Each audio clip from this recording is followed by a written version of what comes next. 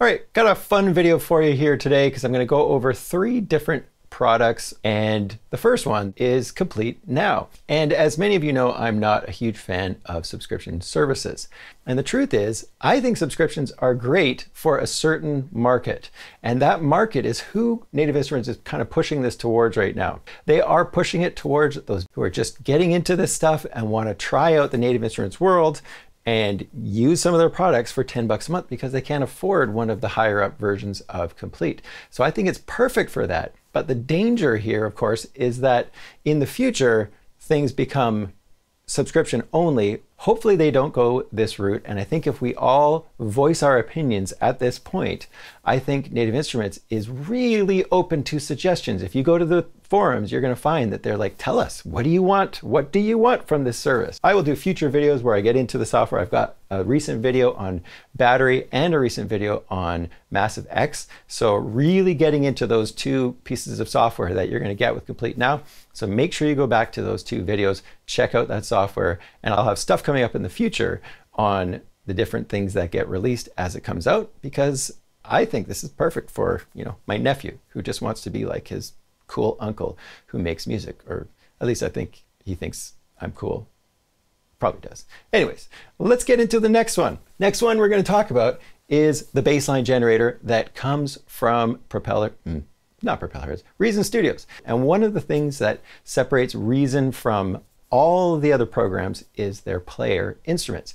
And so this new thing that just came out is a player device, I guess is more what it should be called. And so this is a player device that will generate bass lines for you. So we'll go have a quick look at it, play around with it a little, and see who that one is designed for. We're going to look at it inside Cubase so you can see what it looks like running inside another DAW. Last thing to mention, I'm working on the new MacBook Pro. I got a 16-inch and this thing is almost maxed out. So I'm going to do a video on this, comparing it to a 2016 MacBook Pro to see how virtual instruments are running. And that's something we haven't seen a lot of videos on YouTube about. And I want it to be a comparison between an old computer. I am loving it already. I got to say, I've never used a MacBook Pro as my main computer. I've always had some kind of tower. And this is kind of changing things for me in a really great way. There are some hangups with it, of course, but I'll get into that in the next video. So stay tuned in the next week or so for a video like that. Okay, so here we are in Cubase, and you can see I've got the Reason Rack plugin loaded up on a track. Let's go to Instruments, and we'll go to Europa. Let's go to Bass Patches and see if we can find a good bass patch.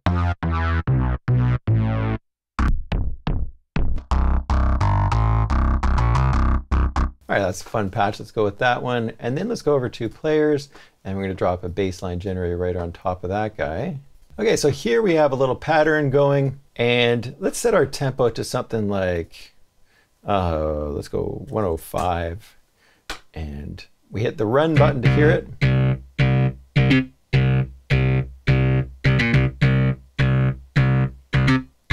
And so these devices, in my opinion, are kind of like song starter ideas potentially. So you could use this thing to create bass lines. They are definitely geared towards people who don't have a lot of music training. So if you don't know how to come up with a bass line, this kind of thing could be really beneficial to you. And of course, we don't want people just using software to write songs. You might as well be using Band in a Box or something like that. But you can also learn a ton from the things that they have in this. And the things you have to understand about a player like this is it's loaded with basically MIDI files of potential bass lines that would make sense. And so it works with notes that are on the beat and notes that are off the beat. So you see on the left-hand side, we have on the beat. On the right-hand side, we have off the beat. So as I move down, we get more complex on the beat notes. And you can see those as these green notes that are happening here. And then we have offbeat notes that are happening in between. And as I drag the complexity this way, we get more complex off the beat pattern. So if I press play now,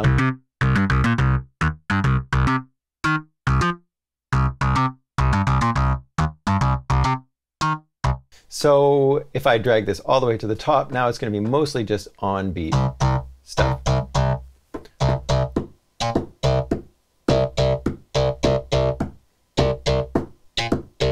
What you've got there is basically eighth notes that are happening. So on beat is actually on 8th notes. Offbeats are going to be the 16th notes, because if I'm going this fast, you can see those are 8th notes right at the beginning.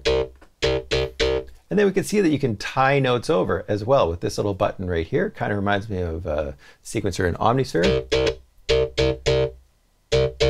And then if you want to add something else in, you can just add a little blip right at the bottom. And then you can choose this velocity thing to make it a softer note. So you can see if I go all the way down to the bottom, it's very quiet like this. All the way up to the top, it's filled in and it's louder. So if I go like this, we'll make it quiet.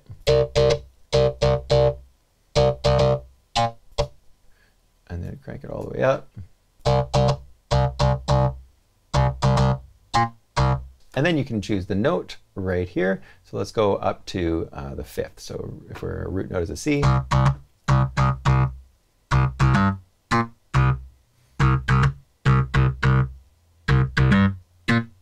Next kinds of things we have are ways that we can adjust the velocity. So you can see that now nothing is changing when I move this, and that's because it's switched over to manual rhythm and manual pitch because I started playing around with it. So if I turn that off, and now I can go and start using this velocity thing. And as I push the velocity up, you can see everything gets louder. And then here we have more variation in the velocities or overall. And then we've got note length, so we can play around with the note length a little bit as well. And as you add note length, it just adds these ties to these offbeat notes. And let's go shorter. So now you get these percussive little bass lines. Next thing we've got is the variator, which adds some variation either to the on-beat or the off-beat. And if you crank that up, you're going to see this, what looks like a waveform. And you can see that these different shapes. And all it means is, if I have it on this one, it means for the first portion of our sequence, it's not going to do anything. But here in this part, we're going to get more variation. If I do something like this, you're going to get nothing, and then the variation is going to amp up until it gets to some more variation to the very end. So now as I crank this up, now we get just interesting patterns that move along. So it's all about just randomly coming up with some patterns or accessing some internal MIDI files and changing these notes for you sort of on the fly. Really interesting concept. A lot of hit and miss kind of things that I do find with the other players, like the drum map or beat map.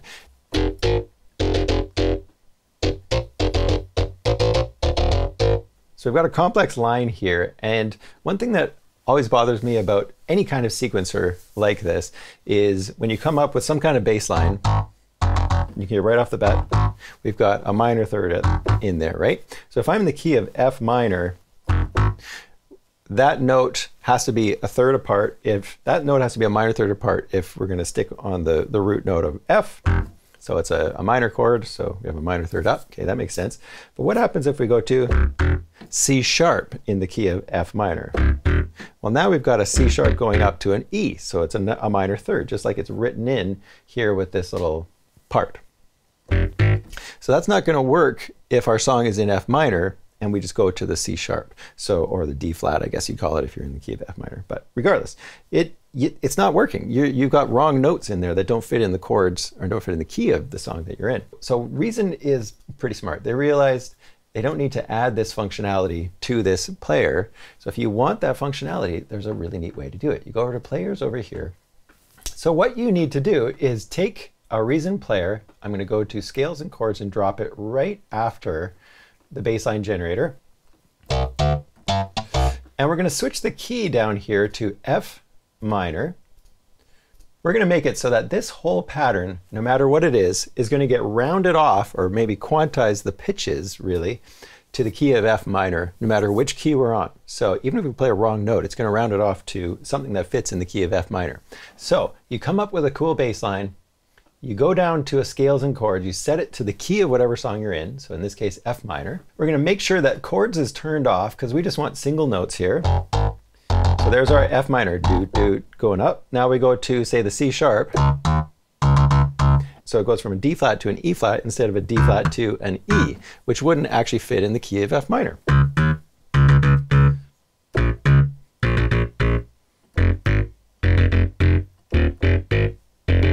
So now we actually have a bass line that's stuck to the key that you are in. I could set the key to F major and watch what it's going to do with the keys.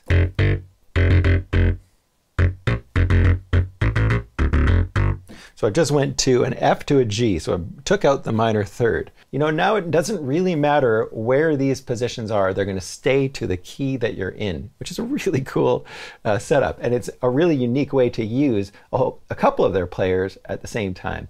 And I love that Reason is going this direction, coming up with these creative ways of generating sounds, but then also ways of combining them. Maybe you should use a combinator on this. Of course, that would make sense. Anyways, you get the idea. Really neat ecosystem that Reason Studios is building with the Reason Rack plugin. So that's the kind of stuff that I think is setting it apart from other programs out there.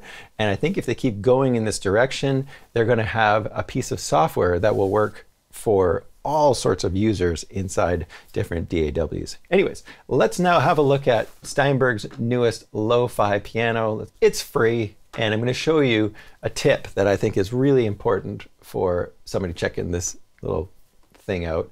And I think it'd be a reason for anybody to check it out. And I'm pretty sure all you have to do is go get the free Hallian player, and then you can download this lo-fi piano. It actually might even come with it. I'm not entirely sure. But here we go. Let's go over to Hallian Sonic SE. And I'm going to click on my instrument sets, and there's lo-fi piano right there. And so you can see it comes with a bunch of patches. And let's try a couple of these out. We're going to double click on Shopping Mall.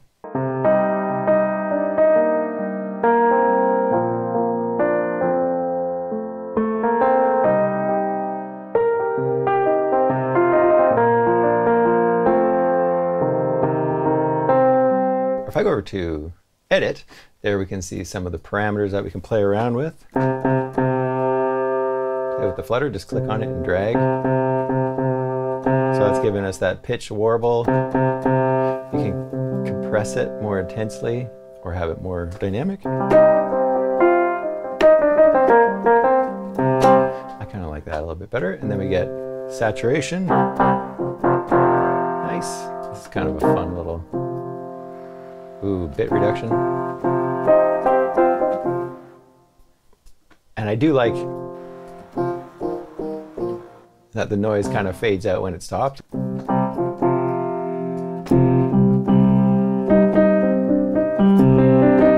right, and then we got reverb. Let's crank that up. I'm just going to put a little drum kit in there. We're going to load up a kit. Let's go to Backyard Jams.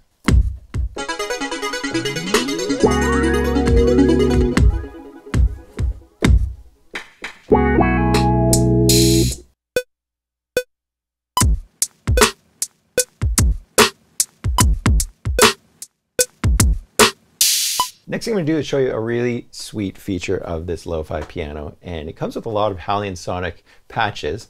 And that's these little chord pads that they have down here at the bottom. So if you're not a piano player, or if you're using something like Machine, you can just bang these pads, and it gives you an alternate way of generating chords. So if I click that pad right there, we get a nice little C minor chord. Really nice sounding chord voicings. So I'm going to right click on this. I'm going to go Learn Trigger Note, and I'm just going to go to this one right here. There we go. Now we get the chord. And then Learn Trigger Note. I'm just going to do this for all the other ones. Now we've got all these chords assigned.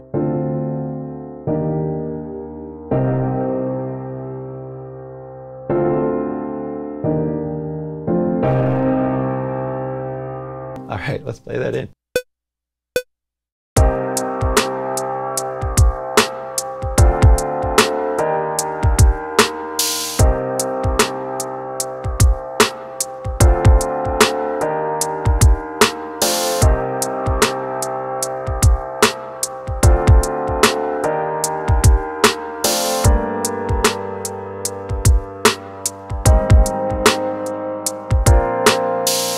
Really nice voicings. It'd be great if we could pull the MIDI information out of that, but if we want to get into that kind of stuff, we need to go to the Cubase chord pads. So make sure you check that video, and I'll go walk you through all of that kind of stuff, because it's actually pretty incredible stuff and all part of Cubase.